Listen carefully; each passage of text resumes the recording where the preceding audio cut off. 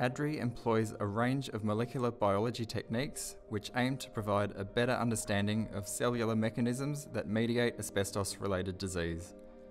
5 molecular biology techniques that are routinely conducted in the laboratory at ADRI include cell culture, drug treatments, Western blotting, PCR, and video microscopy. ADRI's primary goal is to improve the diagnosis and treatment of asbestos-related diseases as a response to the increasing incidence in patients who are diagnosed each year.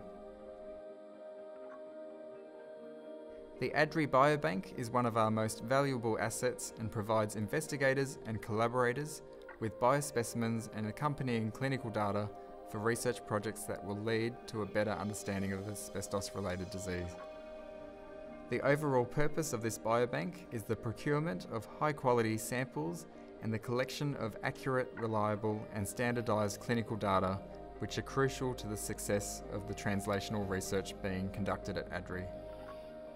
Specifically, the biobank consists of frozen tumour tissue, DNA and RNA samples obtained from mesothelioma patients as well as specimens collected from healthy, normal controls.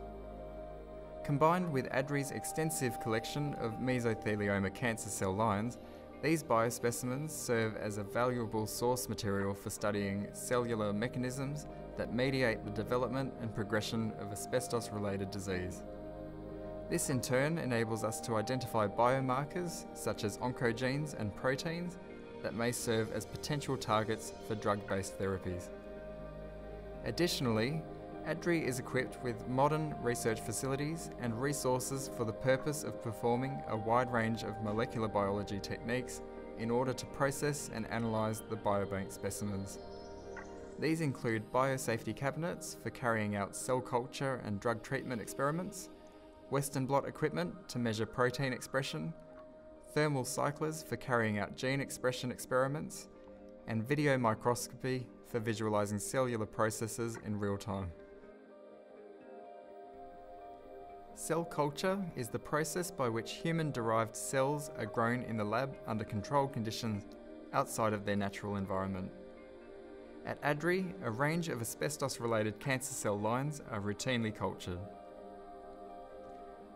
These cell lines serve as a useful tool for downstream laboratory applications aimed to elucidate the cellular mechanisms that mediate asbestos-related disease progression.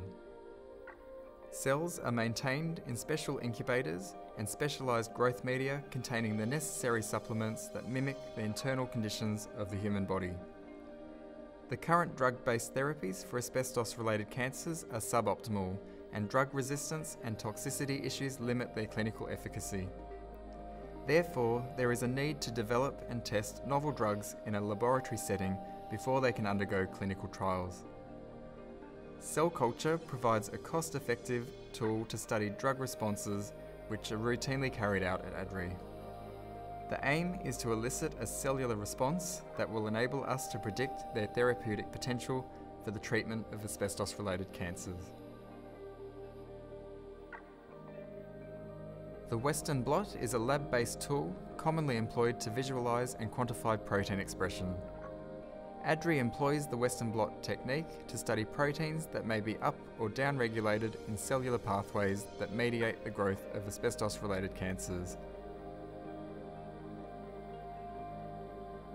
The PCR technique is widely used in molecular biology research to make many copies of a specific DNA segment. Copies of DNA sequences are exponentially amplified to generate thousands to millions of copies of that particular DNA segment.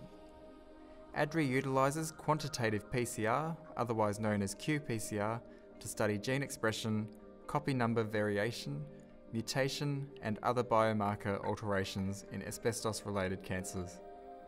This allows us to identify genes, such as cancer-causing genes, that drive tumour development and progression. Ultimately, this provides potential targets for drug-based therapies that are capable of switching these genes off. A high-quality video camera attached to a light microscope is routinely employed in research to carry out real-time or high-speed imaging of cells. ADRI utilises video microscopy to analyse asbestos-induced cancer cell growth and intracellular events.